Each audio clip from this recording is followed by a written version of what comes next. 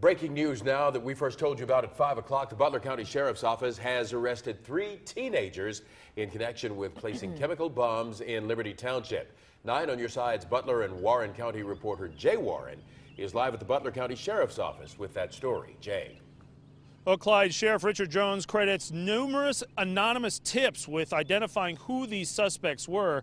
Now, these bombs were placed on Sunday, April the 6th, as well as Thursday, April the 10th.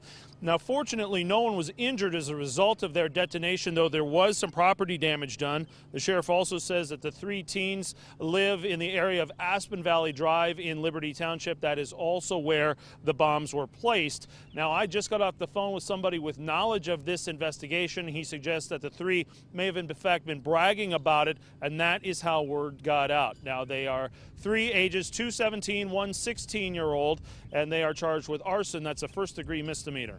Jay Warren, 9 on your side, Hamilton.